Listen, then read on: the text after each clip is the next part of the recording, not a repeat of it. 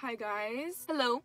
This is a different setting. Obviously, I am in my car, not in my bedroom filming. This video is about being a Lyft driver.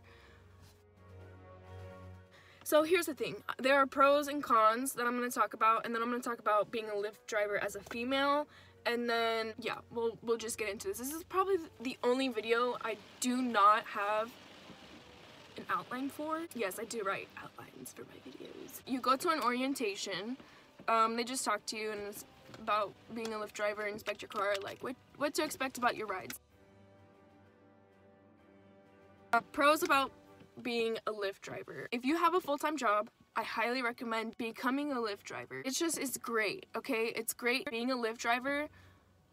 Like on the weekends, after work, early mornings, it's super good money. Just gonna be really honest with you, it's really good money.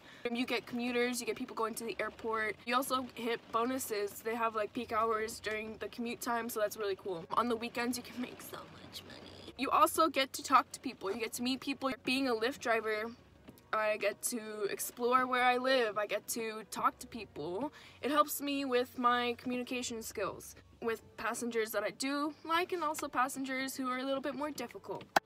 Honestly, the majority of your passengers can be really cool. Super dope, super cool.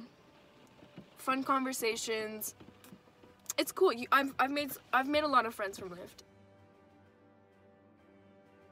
Cons about being a Lyft driver. The wear and tear on your car. The miles on your car. Your taxes as a Lyft driver is a different video. It's a longer video. If you want me to do a video about taxes, just comment down below.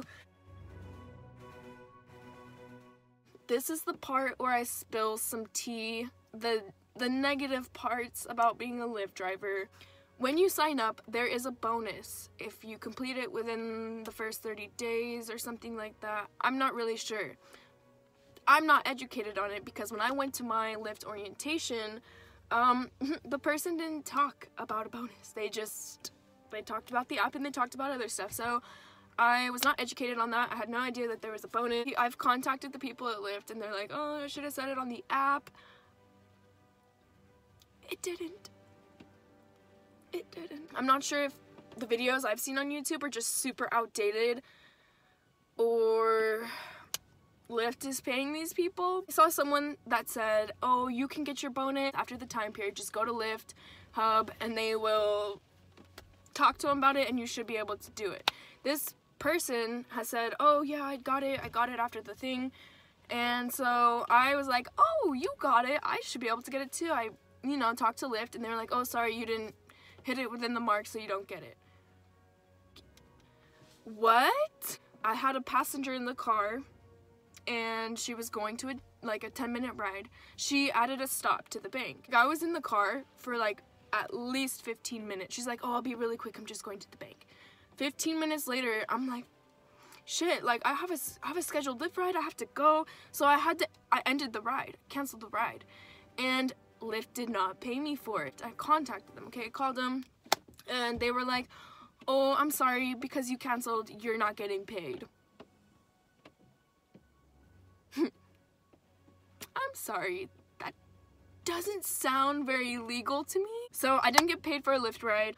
I had someone get in my car and they were reeking of cigarette smoke. Like, I'm talking.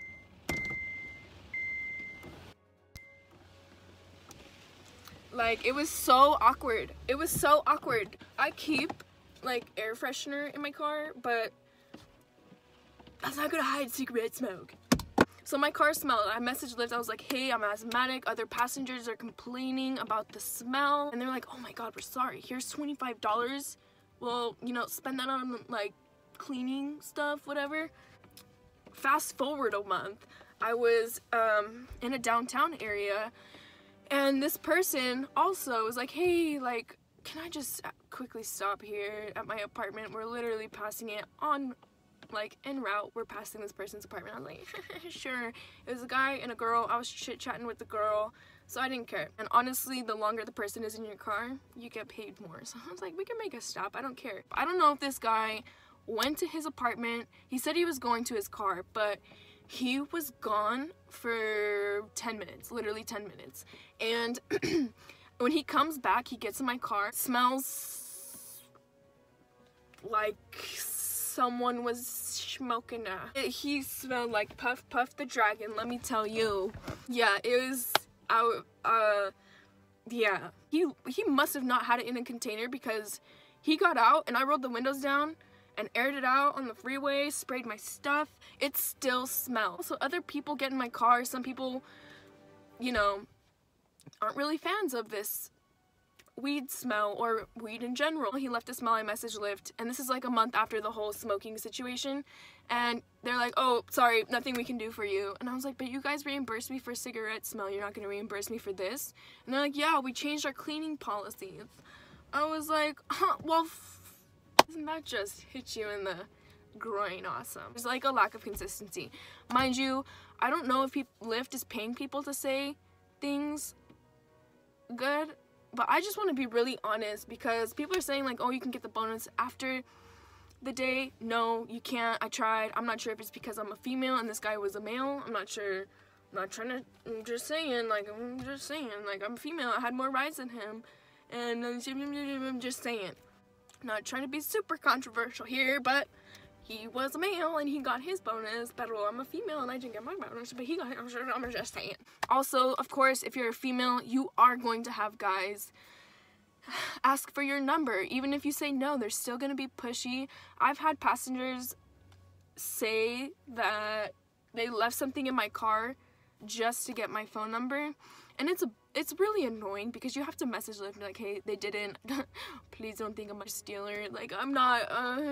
It's really annoying. You do have creepy passengers. You do have, creepy passengers. So, yeah, I had a guy, I was driving, and from my little peripheral, I could see him throughout the ride staring, and he would kind of, not just stare, it was glare, and I got the most negative vibe from it. Yeah, it was creepy. And 5 minutes left in the ride, he goes, oh my god, your car smells so good. And he leans over and sniffs me.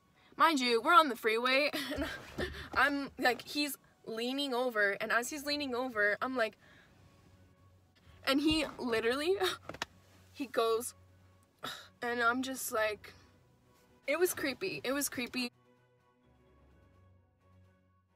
Pros, it's good money if you already have a full-time job and you just do it on the side. It'll tell you when to drive, it'll tell you when it's popping, and you get to meet people, you get to improve your communication skills, you get to see things, you get to, if you have a business, you get to promote that. Well, it's cool. You meet, this is cool. Thanks for checking out the video.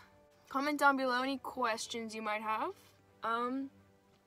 Yeah, I hope this helps. That is the end of the video.